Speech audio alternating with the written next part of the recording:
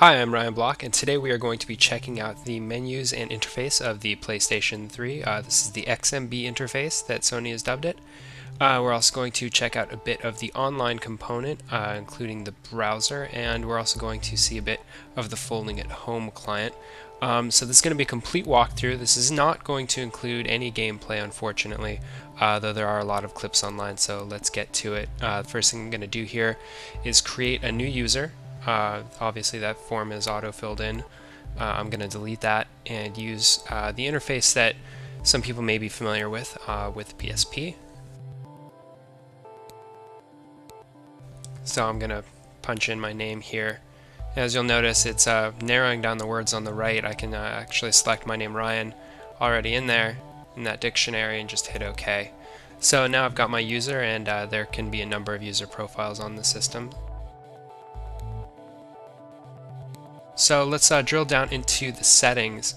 Now, first we're going to be able to take a look at the different languages that are available on the Blu-ray discs. You've got menu, audio, subtitle language, and got a variety of selections here, everything from Japanese and English to Polish and whatnot, depending on what the disc is supports. Then you have the screen format, letterbox, and pan and scan. You've got audio format out, linear PCM, etc. over the HDMI. So let's go into the music settings. You can actually set some of the import settings on here. You have a selection of AAC, MP3, or ATTRACK for importing your music to the PlayStation, and a variety of bit rates.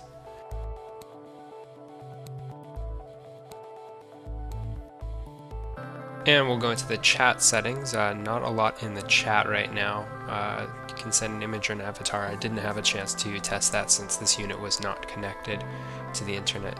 So go into system settings. This is where you can name your PlayStation 3. This one had a generic name, system language, character set, dictionary type. You can also change some of the text in the predictive dictionaries. You can format your drive.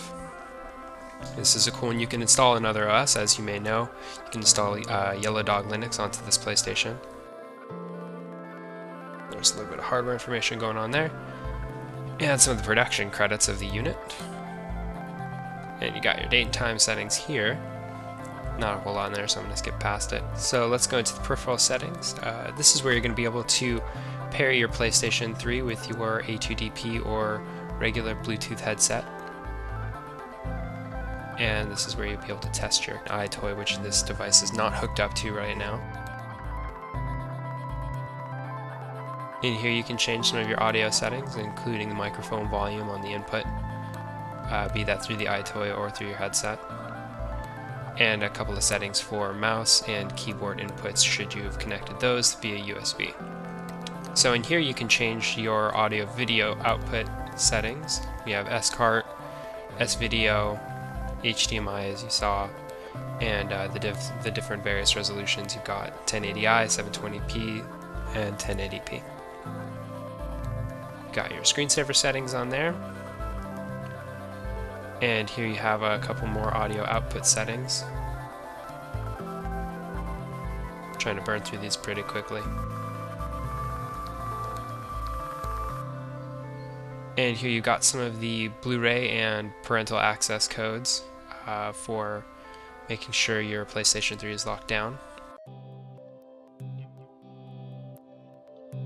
And some of the internet connection settings in here. Obviously these did not work entirely since, as I mentioned, it was not connected, but you would be able to connect with Wi-Fi or over the wired connection.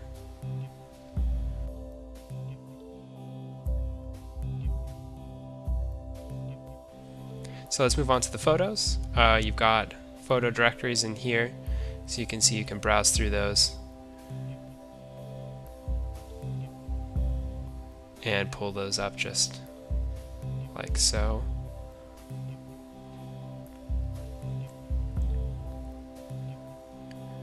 I'm just kind of screwing around here, so to bear with me as I get used to the interface, the 4 buttons on the XMB.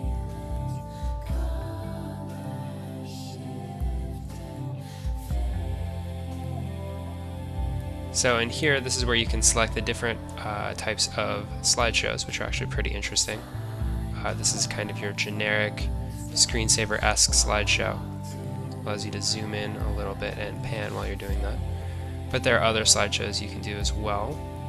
Another cool one is the photo album. This one will actually arrange your photos on a matte background and gives the dates of the photos on there automatically. And it just starts throwing those photos down. But what's really interesting here is you can use one of the control sticks to actually navigate that virtual area where your photos exist. So I stopped the slideshow for a second there, and now I'm kind of moving around in that area. So I can zoom in and look up close to some of those photos. Unfortunately, you cannot rearrange them, but this is kind of more of a novelty.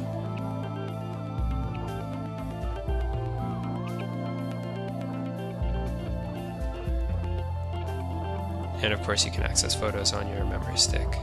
So into the music area, this is where you can play some of the media that you've loaded up onto your system. We have some Rolling Stones on here, and this is the default screen of music playback that you're going to see on there.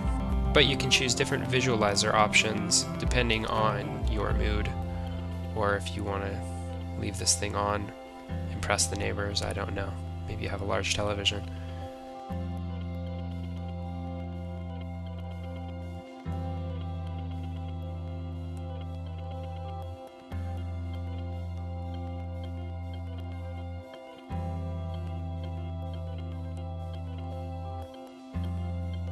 So I'm just going to kind of look for a track that's a little bit more fast-paced here.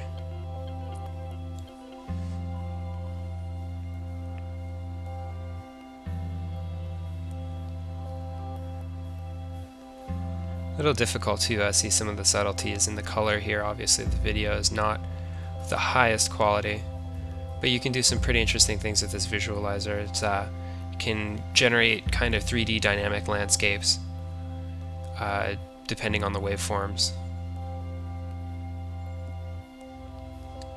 This one's kind of an OS X screensaver throwback, if you will.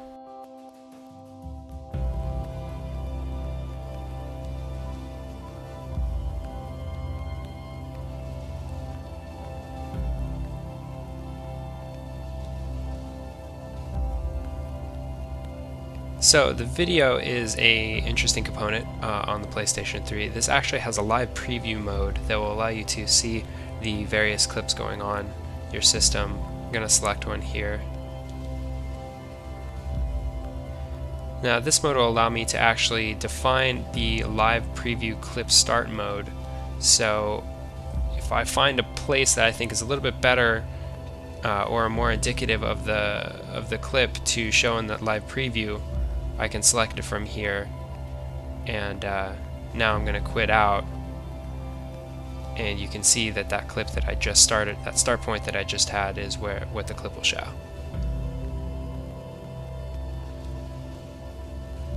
And not a lot to show in the games area, unfortunately, because most of the game data obviously was not yet downloaded and used.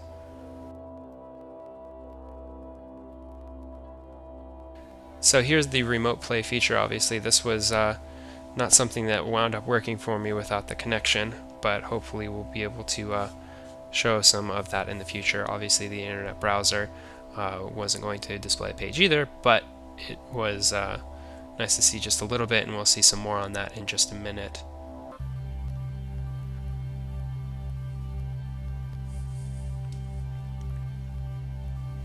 So I'm kind of cruising around here, doing what I can, but again, you'll see some more of this browser in just a moment.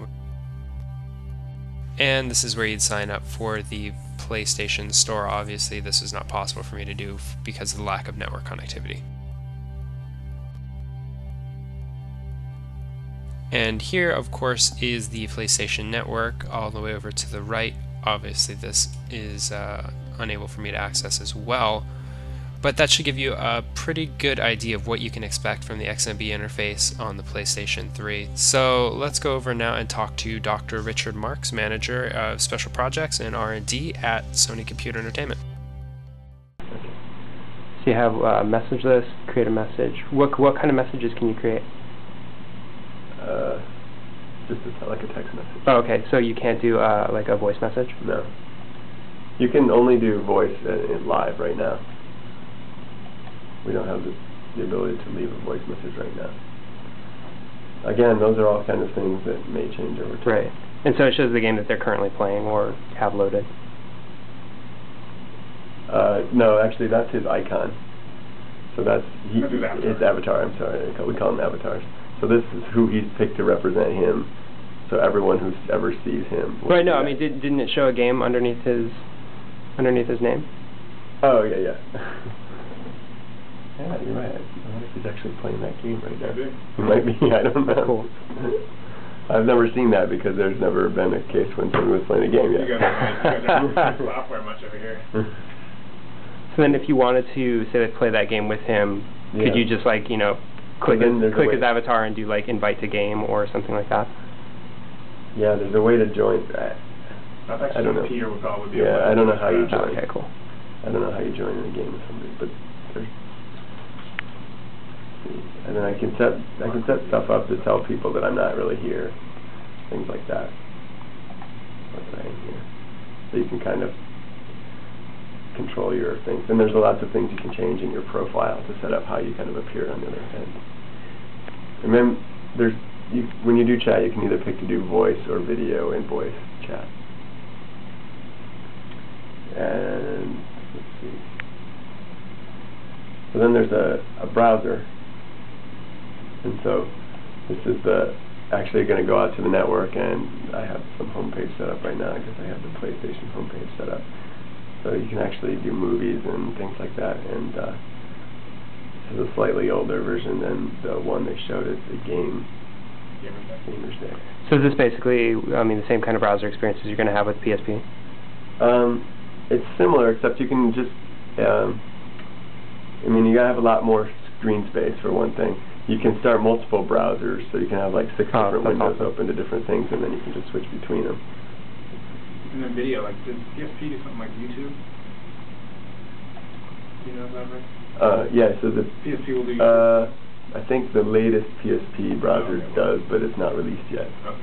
So I think that'll probably release probably the same time as we release. Yeah.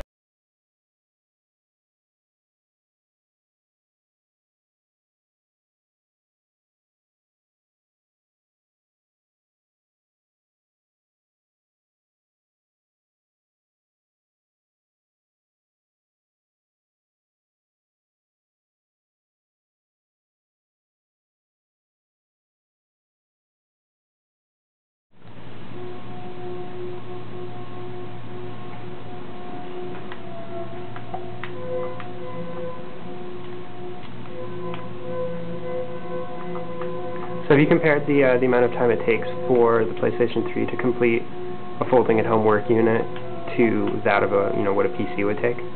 Yeah, they've definitely done comparisons, and it varies based on which protein it is and how much optimization we've done so far on that kind of a protein. But they usually quote somewhere between 20 and 40 is what kind of difference they're getting. 20 and 40. Oh, 20 times versus, or 20 to 40 times. So let's see. I'll come up with take a different kind of a visualization.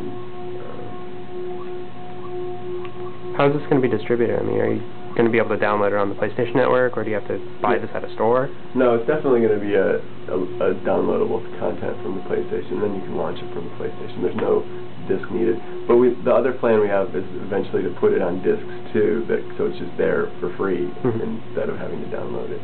The thing is, since you always need network connectivity to do this, it's not a big issue to expect people to download it. Yeah, absolutely. You can turn on they have all sorts of weird stuff. And